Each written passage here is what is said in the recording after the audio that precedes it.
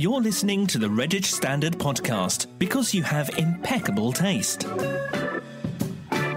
Hi there, my name's Ross Crawford and welcome to the Redditch Standard Podcast. Today, once again, we are delighted. It's a second visit from Paul Hughes from the Palace Theatre. Hello there, Paul. Hi, Ross. Good to see you again. Yeah, it's great to see you too. And we are joined once again by Eve Watson, our journalism student, who's here helping us out again. Hello there, Eve. Thanks for having me back. That's great. It's good to see you. And, well, we're here, Paul, because we were just talking about the Cresta Run. At least I was talking about the Cresta Run. We're in this bobsleigh and we're about to shoot off down this slope, which is the running order for the Palace Theatre this autumn season. And you've got something like 70 shows coming up, haven't you? It's very nearly that number, yes. It's a really packed season. I mean, we've always tended to have a really good autumn-winter season because, of course, with the dark nights coming in, people need something to do, have some live entertainment, and we try and make sure that there's plenty of choice for them to choose from at their own local venue. So, consequently, we've sort of packed it to the gunnels with a mix of entertainment to try and suit all sorts of people, all tastes, and we hope to see a lot of people through the doors over that period. I mean, just looking at the start, I mean, you've got Jimmy the Whirlwind White, the snooker player. Then you've got a John Denver tribute. You've got the Marty Wilde. The one and only. The one and only Marty Wilde and the Wildcats. And then you've got a Dire Straits tribute coming in. I mean, just the start is incredible. That's just the first week. I know. Yeah, it's certainly packed. And as you can see, it's fairly diverse in the choice of entertainment and styles of music. So hopefully there'll be something out there that will appeal to the good citizens of Redditch and beyond. Yeah, and I gather that tickets are already selling pretty well, aren't they? Yes, we're doing really well on ticket sales. They're flying out of the doors for a lot of the shows. The comedy shows, of course, are very, very popular. Rob Beckett, I think, is almost sold out. Ed Byrne isn't very far behind. Well, he's a big name, isn't he? He's a big name. We've also got Jack Dee, who didn't actually make it into the programme because he was a late booking. And I think we've got about 3 seats left for him. So if you want one of those, be quick, is what I'd say to you there. I mean, Jack Dee, he's a really big name, isn't he? He's a really big name, yeah. We were really lucky to get hold of him, and we're quite excited. And we think actually he'd quite like the venue because, of course, it's an intimate space, and he can take in the entire audience and get really good feedback. Yeah, and no doubt he'll have a few choice comments to make about Redditch and his surroundings. I'm sure the Ring Road will come in for some stick. It usually does with the comedians. But as well as the comedy, you've got lots of tribute acts as well, and some genuine acts as well. If I can say genuine, you've got Joe Brown, and I love Joe Brown. Yes, I mean I think it's been about 4 years or so since we had Joe at the theatre last, and he's such a consummate musician. I mean he plays so many instruments. He's got a distinctive style. And I think we're looking forward to hearing some of his songs and enjoying his musicianship. Yeah, I mean, here am I. I'm mentioning these people. I don't know. Have you heard of Joe Brown, Eve? No, I'm sorry. Or Marty Wilde? No, I'm sorry. Yeah, I mean, when I mentioned the John Denver tribute to Eve, I had to sing "Leaving on a Jet Plane." Yeah. Oh, right. Yeah, one of his... he sings that Country Road song. Country Road, Rocky Mountain High, I think was another one of his. I mean, his songs were fantastic, and he also wrote for many other country stars. And unfortunately, he sort of came to a very... sort of sad end by crashing in an experimental plane. He was a pilot, and he'd got a new experimental plane that he was flying, and something went wrong, and that was the end of him. And you sort of get that sort of thing with some of the other sort of pop stars having these sort of strange accidents in aeroplanes. Yes, yeah. I wanted to say Little Richard, but I'm not sure whether that was... No, it wasn't him. It was Buddy Holly. Buddy Holly. That was Claire, there you go. our sound engineer coming in there. She knows more than I do. Yeah, I'm still fairly a spring chicken, but I read about these things that they say. And we mentioned the tribute acts as well, and what I've looked at is the music of Bob Marley, Legend. That's coming along in October. Yes, we had that about 18 months ago, and it proved very, very popular. So we thought we'd give it another go for people who like the reggae sound and the Bob Marley experience. Yeah, well, I think he crosses all genres, doesn't he? Yes, Bob Marley? I think he's sort of fairly universal on the reggae sound. So I think that'll be a very good evening for people to come and have a good night out at the theatre. Yeah, and of course we've also got the studio as well, haven't we? We have indeed. We've got a right mixed bunch in the studio. From things like the golden age of canals, the lost films of World War II. That's a strange one, isn't it? It is, but it's already sold 21 seats out of 64. So obviously there are some people out there who are interested in the historical side of things. So I'll be quite interested to see how that goes. It's been brought to us by the same person who did the show about the history of the Flying Scotsman that we had, I think, a couple of seasons ago, which also proved very popular. So I think that would be quite an interesting one for anybody with a historical bent. Yeah, I don't know if these are going to be factual or are they going to be fiction? No, I think they're factual, based on sort of work and things that they've done. And actually, I think the one on the canals was also based on a TV programme that they were doing. So there'll be clips from that and how the canals were brought back. Because obviously after the railways came along, the canals fell into disuse. They became overgrown. And it's only, since about the 1960s, 70s that the Canal Trust was set up.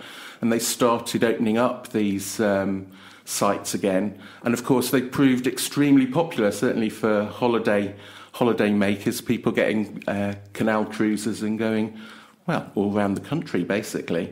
And I think it's also sort of been made popular by Prunella Scales and her husband, Tim, I've forgotten his surname, conveniently, who've been doing a programme on canals around the country. Yeah. It's fascinating, and like you say, there's just so much to choose from here. There's Psychic Sally just sprang out at me there. 7 Drunken Nights as well. That's a good Irish evening. If you're up for the crack, you want a bit of the Blarney Stone, it's time for 7 Drunken Nights. And there's one here, an audience with the Bastard Sons of Val Doonican, 1,000 light beers from home. Yes. Now, we weren't quite sure what we were getting with this. It was pitched to us. This is a group of 3 lads who tour sort of festivals, and they sort of do sort of Mickey takes of popular country and western music and festival type music, and we've sold something like 350 seats. And we'd never heard of them. So obviously there's an audience out there. I think they're quite big on YouTube. Right. If you look them up on YouTube, you'll see what you're going to be getting. Why they chose Val Doonican, I'm not quite sure. They all turn up in sort of tank tops, yes, and they've all got these very strange sort of blonde wigs that they wear, but they're actually brilliant musicians, so I think that'll be quite an interesting one. Yeah, it sounds fascinating. Again, you probably don't know who Val Doonican is. No, sorry. He used to be very big on a Saturday night, didn't he? The Val Doonican show, in his rocking chair. But that kind of dates us, doesn't it? Yes, I feel really old now. Is there anything for the younger generation like Eve to go for? Well, we've got a tribute to, is it Ariana Grande and Ariana Grande, yeah. Joe Swaya. I don't know how she pronounces her surname. You see, that's where I fall down now. You'll know who it is, and I'm not being able to pronounce her surname, which is very unfortunate for me. I think I know. Yeah, she's quite young. I think she's about 10 or something. The Jojo Siwa, I think it is. Yeah. Ah, right. And we've also, sort of looking at sort of the younger family type audience, we've got 2 performances of The Snow Queen, which is coming up, and we've just going from the sublime to the ridiculous. We've also got the Russian ballet coming in, doing a production of Swan Lake or Swan Puddle on the Palace stage, maybe because it's slightly smaller. But I think that would be an interesting one for young children to take a start on ballet. Yeah. Any particular favourites that you're looking forward to? Well, I have to say I'm quite looking forward to seeing Joe Brown, just because he's such a great musician, and I would love to see Jack Dee, but I don't think I'm going to be able to get a seat. I might have to stand in the lighting box at the back and catch him when he's on there. Yeah, well, again, it's a great programme. Now, we mentioned earlier when we were downstairs about people filming shows on their mobile phones. Yes, it's something that seems to have developed with the onset of the smartphone. I know there's a lot of people who think they are the bane of society's life, and I have to say that although they are very useful, they do cause us a few issues in the theatre, because of course people are coming to see a live event. And what do? They spend their time looking through a 2-inch by 3-inch screen, looking and recording what's going on the stage, instead of actually sort of sitting back and enjoying the venue and enjoying the show. And I think that's quite sad, really. I think social media and Facebook have got quite a lot to answer for as far as that's concerned. And I mean, if you've come to be entertained and you're sitting next to somebody who's got a light screen and is just looking through that all the time and videoing it, it does sometimes prove a bit of a problem. And people sort of take umbrage if you ask them to stop. They seem to feel that they have a God-given right to film anything, anytime, any place, anywhere. So it can be problematic. I think it's just a thing that seems to have developed in our society. They've actually sort of developed a thing now where they say that you can have an anxiety, mobile phone anxiety separation disorder or something. So if you don't have your mobile phone, you start to panic. And I mean, I'm a victim of that myself. I mean, I remember I was driving. I was going to a show down in Feckenham, and I was driving along, and I suddenly realised that actually I didn't know where the venue was. And I went to phone somebody up to say, where is it, who was going, and suddenly realised I'd actually left my phone at home. And I was just like panic-stricken. I was just like, oh, I've got no phone, I can't do anything. And I think, you know, people just, they literally seem to be attached to their hands. I mean, you can see people walking up and down the street here. They're not looking where they're going. You know, they're just looking at their mobile phone. You've even had people walk into lampposts, be knocked over by cars because they haven't been watching what's going. And it just seems a sort of a bit of a sad reflection on society that we can't actually now get by without these pieces of equipment. Well, that's right. You've got a big star, perhaps like Jack Dee, coming along, and people, instead of sitting back and enjoying the experience, or if it's a band, enjoying the music, they're got their phone in their hand and they're just filming it. Well, to me, you might as well just watch it on the telly, which is like the same sort of thing, isn't it? You know, you're watching it through a screen. I think people should just, you know, we're asking for about 2 hours of your time to enjoy a show. You've paid to come and see it. Why look at it through a small screen? You're there in having the live experience. Maybe it's me. Maybe I'm wrong. I don't know. No, I'm thoroughly with you. Now, we haven't mentioned that Panto, go on, I'll mention it. It's not Christmas yet. We're a few months away from Christmas. Panto. But we've got Panto coming. Tell us about Panto at the Palace. Panto. Well, we have the most popular Panto of all Pantos. We're doing that rags to riches tale, Cinderella. So we're up with fairy godmothers, pumpkin coaches, white mice. We've got Panto award-winning ugly sisters for you to boo and hiss at. We've got Ben Hay now as Prince Charming, one of the X Factor winners. Cinderella is Sapphire Elia. And we've got the return of the man they call G as Buttons. He's just having a very successful season down in Cromer at the moment.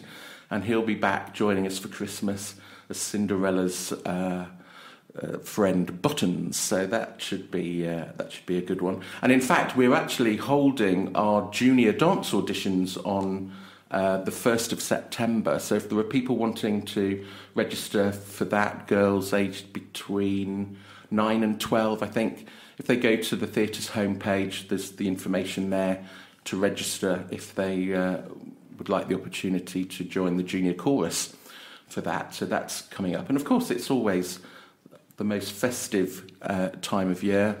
It's become a tradition for people, I think, to come and see the Palace Panto. And we always put on a really good show, and we're planning to be doing exactly the same this year.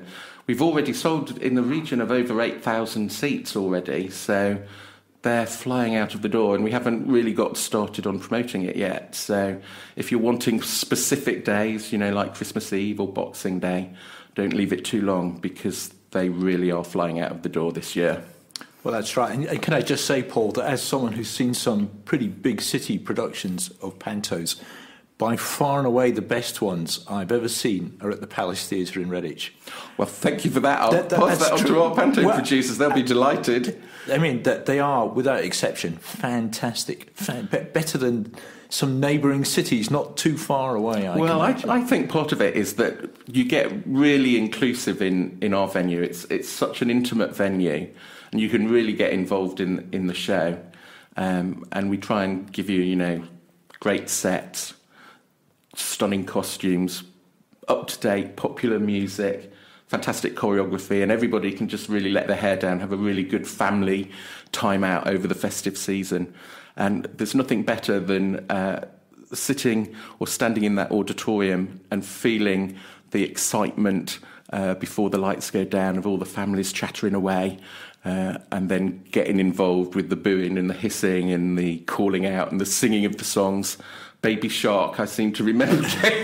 I think every panto in the country was doing Baby Shark as the song sheet last year. I don't know what we're having this year. We'll wait and see on that one. But yes, it's always exciting.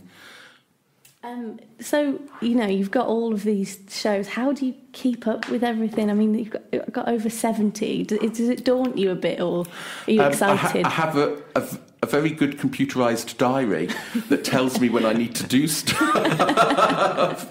And it flips up on my screen and says, you need to send a press release now.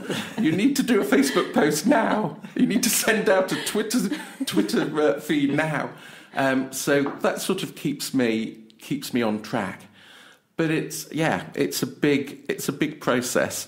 There are a lot of balls in the air being juggled at any one time. We're just trying to keep all those going over the next few months. As I say, come back to me at Christmas and see if I'm still standing. I might be a shadow of my former self by then. That's great, Paul. And I know one final thing you want to put out is some volunteers. You could do with some volunteers, couldn't you? Okay. We can always do with extra volunteers. We've got we have a group of about 100 volunteers who come in and help front of house, ushering, working on the bar, in the kiosk, and front of house for the main auditorium and the studio. But we're always happy to see new faces. So if there's anybody who's interested in volunteering, if they get in contact with Owen Goodgame, who's our front of house manager, they can email him on owen.goodgame@rubiconleisure.co.uk. redditch.co.uk. And he will get back and induct you into the volunteer band that we have. So yes, if there's anybody out there who enjoys theatre, enjoys socialising, then please get in contact with us. We'd be delighted to see you. That's great. Thanks, Paul. Thanks for telling us all about this coming season at the Palace. I know you're going to stick around because we've got a few news stories to talk about. But first of all, we're going to break to Claire, who's going to tell us all about the leisure things that are happening in Redditch. Over to you, Claire. For all the things to do and see this week, it's Claire Bullivant with this week's What's On Guide. Thanks, Ross. Just a few suggestions of fun things to do over the coming days from me. I'm going to start off on Saturday, the 31st of August, with the Redditch Charity Bikers. And this sounds really exciting. They've got a fun mystery outing going on. You and your bike will need to be at the Dog Harvester Pub. B87DR is the postcode. It's the one in Mapleborough Green. You need to be there at 1:30 on Saturday, and you'll meet your fellow bikers and then all leave together at 2 p.m. to a mystery destination. Don't ask me where. I've tried to find out and they won't tell me. All they told me is you might have to queue up for a little bit when you get there. That's all I know. But they said it'll be worth it and it's going to be loads of fun. It sounds intriguing, right? I'm not even a biker, but I want to go. They're a great group of guys and girls who do a lot for charity and arrange a lot of these fun rides. So if you do have a bike or you love the whole biking world and want to be in a bike gang who does fantastic things for charity, do go and join them. Meet them 1:30 at the Dog in Mapleborough Green on Saturday. Also on Saturday is another open garden for NGS.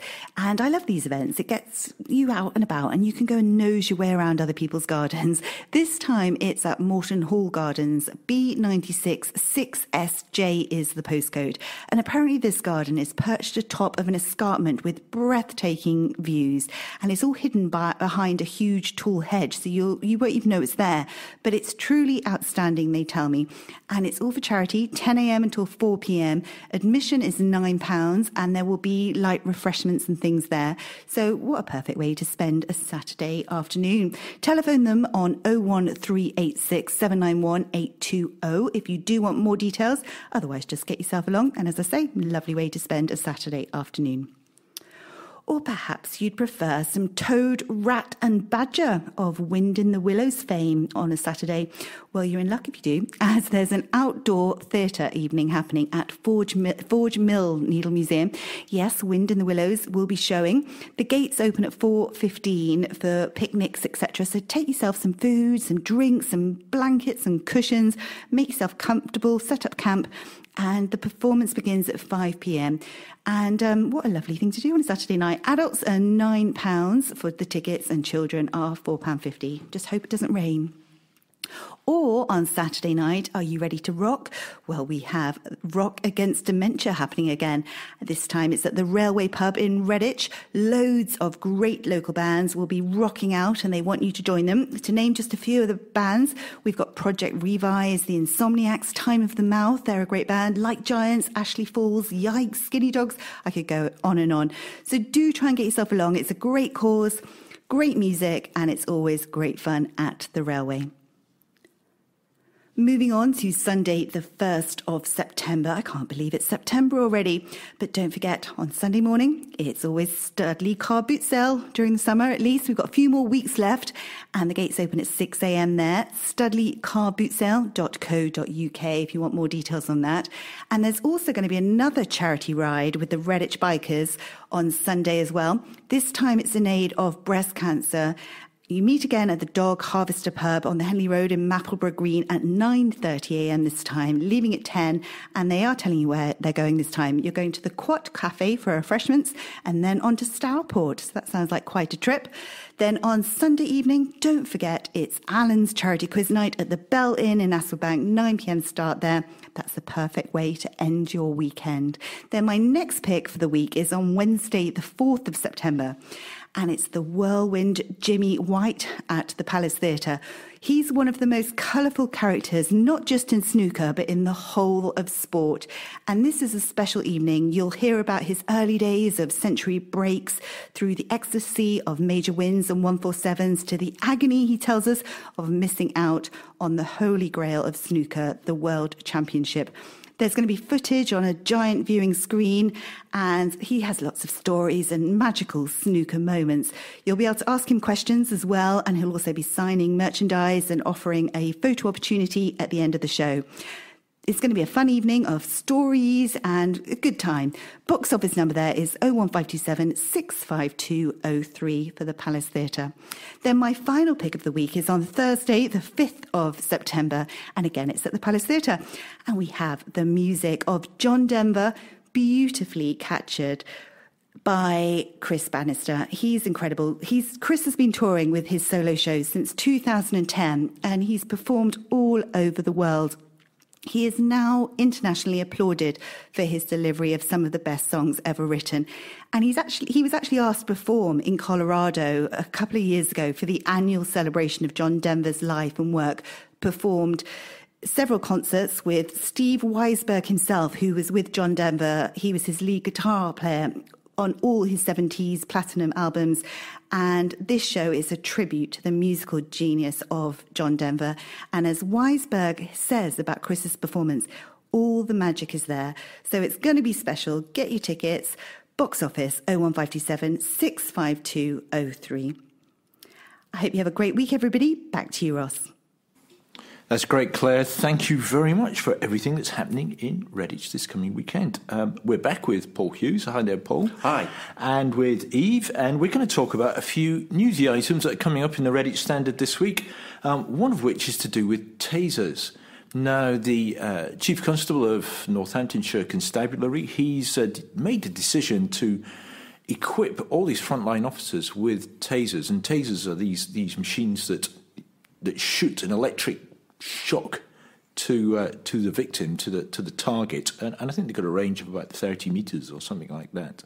And the Chief Con of Northamptonshire says his frontline officers are coming under so much pressure, so much abuse, they're being attacked so much that he feels it's the right step, and the cost of having these tasers will be more than compensated for by the loss the sick leave, etc., that his officers have to take because they've been attacked and the stress they're under.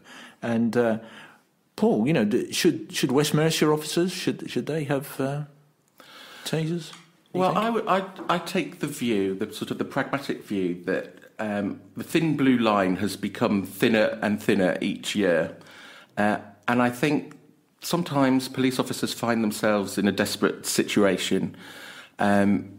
And with only a truncheon, or whatever they use, a baton now, I don't think they use a truncheon anymore, they use a baton as protection. I don't think it's enough in some cases, especially when they're surrounded. It's difficult for them to get extra officers in. And I think if it's going to save a life or save somebody being injured, then perhaps a taser is the way to go. It certainly will bring a victim down or a villain down who's kicking off. Obviously only in the extreme circumstances. Don't just go around shooting people willy-nilly with them. But, if it's a sort of a life, I'm not going to say, life or death situation, but if it's a dangerous situation that these police officers are in, then yes, I think that they should be used. And at the end of the day, if somebody's not doing anything wrong, then they're not in danger of being tasered, are they? Let's be honest. Yeah. I'm just concerned it might escalate matters. And if people know a police officer is armed with a taser, it might make things actually more dangerous for the police officer. Well, you can look at the flip side. That could be the case, but I would think that if I was a police officer, I think I would feel more secure knowing that I had that in my arsenal of things to use. I mean, obviously, only as a case of last resort. I mean, at least we're not like the American police officers who are actually using loaded weapons. We haven't got to that stage yet. And yet our police are being faced with people with knives, people with guns, people with bats. You know, they're really struggling against that tide and that criminal element. And I think anything that can help them in their fight against that kind of situation has got to be a good thing. Good. Yeah, I'm just really not sure what to think about it, because obviously the awful murder of the police officer recently, something does need to be done, but I don't know whether this is the right step, because as you said, Ross, you know, is it the right way to handle it, really? Well, West Mercia, to be fair to them, they said they're going to keep a watching brief on what's happening in Northamptonshire. And I mean, obviously, officers in West Mercia do have tasers. It's just not every officer is equipped with them. And so, you know, I'm sure, obviously, it's one of these things that's going to evolve, isn't it? And continue. Moving on, there's a Redditch mum called Tracy Hayward who followed her dream, and it's quite an interesting dream. She was at a school sports day, you know, stonking hot day, school sports day, and one of the mums there with her said, "Oh, wouldn't it be lovely to have a glass of Prosecco or something whilst we're watching this?" And she thought, "Oh, that's an idea." And she's gone off and she's created a bar in a horse box called The Main Event.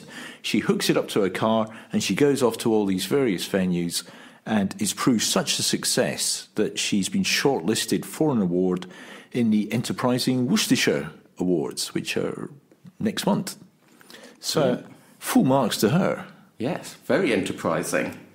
I think seems to be a few of these sort of ideas going round.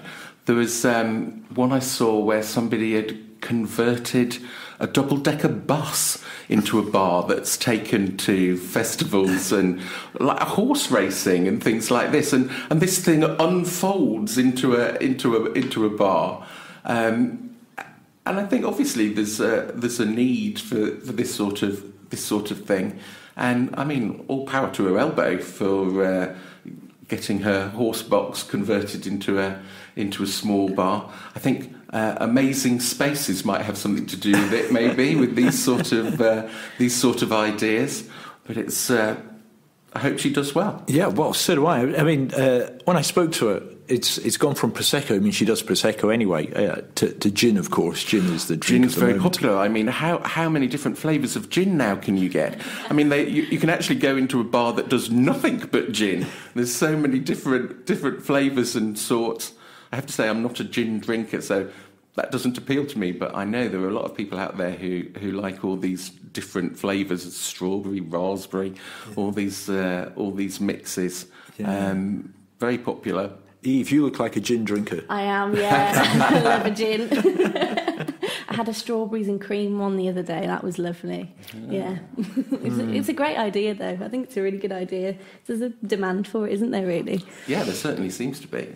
I'm with you, Paul. I can't stand the stuff. And to be fair to Tracy, I mean, she does bespoke bars now, bespoke drinks menus. So when she goes to weddings, cocktails? Does she go to the cocktails? Yeah, I'm sure she does. Well? I'm sure she does. Because they seem quite popular as well, don't they? The cocktail flavours. I'm not going to mention any of them because I can only think of the rude ones. And then finally, an old acquaintance of mine, somebody called Helen Hewitt, who lives in Churchill, and she decided for the bank holiday that there wasn't enough neighbourly getting together.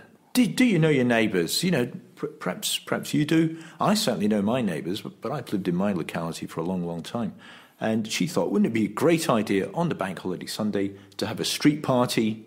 Everyone provides a bit of food, bit of drink, bit of music, and we all get together. And more than 70 people turned up for this event, and it turned into quite a day. And they all got to know each other. You a street party person? Yeah, I think I could go down the street party route. I remember the Queen's Silver Jubilee. We had a street party where I lived, where I was in Worcester, and they shut down the road and all the tables were put out and everybody provided sandwiches, jelly, ice cream, drink, pop, crisps, you name it. Everybody got dressed up and got out all the patriotic Union Jack hats and all the red, white and blue bunting, and had a real good time. And I think, if you can find an opportunity or an event to create that, it creates a good community spirit. I think we've lost a lot of that over the years. I mean, going right back to thinking about things during the war years, there was a big community spirit. Everybody knew everybody else. They left their back doors open. They could always go round and have a chat or borrow some milk or some sugar or that sort of thing. But these days we seem very much more insular. We get home, we shut the door, and we don't sort of interact with our neighbours unless they're playing loud music at 4 o'clock in the morning, and then that's not in a good way. And I think these sort of things can break down those barriers, and it's good to get to know other people. And certainly for people who perhaps of an older generation who don't see people on a day-to-day basis, they might not have family, and things like that bring them out, and people can find out more about them, find out stories about them, learn about other people's lives. I think sometimes, again, we're a bit self-absorbed and self-interested, and we live in our own little mobile phones. Mobile phones, yeah. We don't interact with people. We send a text message to the person sitting on the sofa next to us instead of having a conversation, and you can spread that to your neighbours.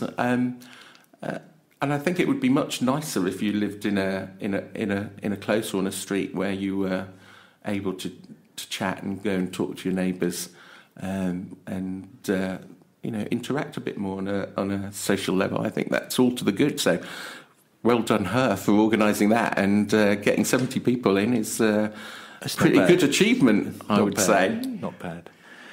Right. Well, thanks for coming in today, Paul.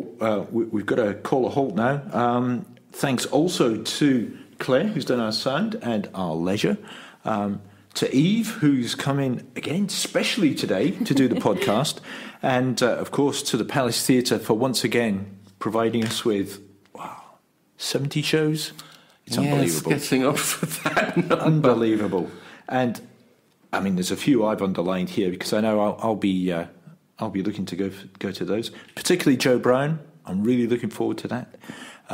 Thanks for coming in, Paul. Thanks, Eve. Thanks, Claire. My name's Ross Crawford. You can contact me at ross.crawford@boulevardmedia.com or editor@redditchstandard.co.uk. You can call me on 01527 588 697.